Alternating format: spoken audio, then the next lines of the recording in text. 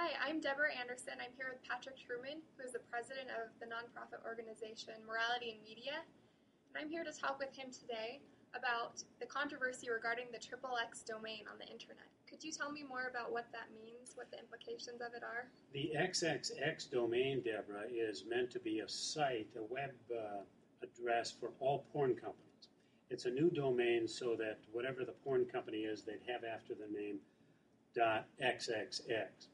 But the problem with it is that the companies that are distributing porn on the internet right now are almost all on the .com domain, and they are not going to leave their website on the .com domain and abandon it and move over to the .xxx domain. Instead, what we see developing is companies that have a .com porn site are going to buy additional websites, one or more, on the .xxx domain. So is the .xxx domain essentially going to help or hurt the pornography industry? Well, it's going to mean more pornography, and therefore it's going to help the porn industry. And it's going to hurt families because there'll be that many more porn sites on the internet. You'll have all the porn sites on the .com domain, and there's hundreds of thousands now. But many of those same companies are going to buy a site on .xxx.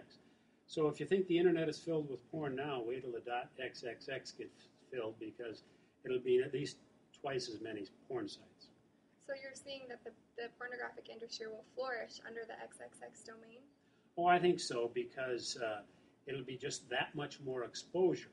It's like having a fine restaurant located in one part of town, but in another part of town, they're also going to open up a restaurant to gather more people over there.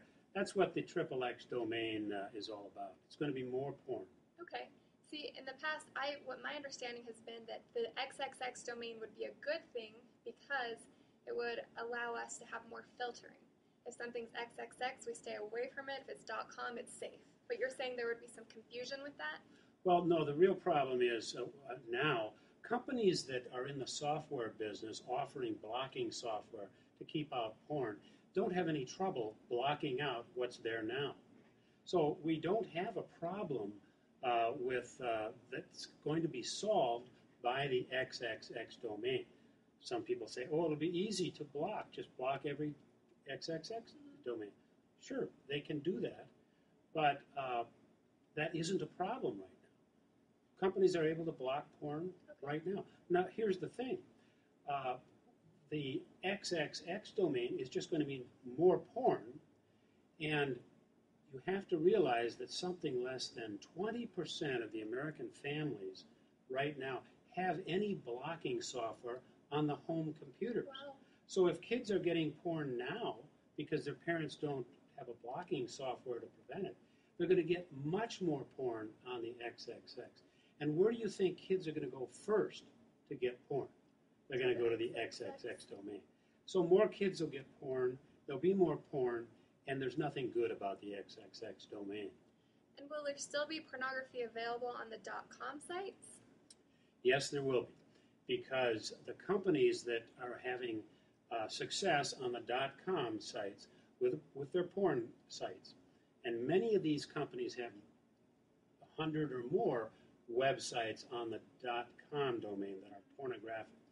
They're not going to close their sites on the .com domain and move over. No company is going to do that. If they're profitable on the .com domain, they're not going to give that up and go elsewhere. Just like a company that has a profitable store in one mall and that wants to have a store in another mall won't give up its profitable store to take a chance on another one. They'll just mean more porn sites on the internet. I see. So it's important to understand that the pornography will not be secluded by taking on an XXX domain. It will not. That will be encouraged. There'll just be more porn sites. Okay. Families are in worse shape because of it. And what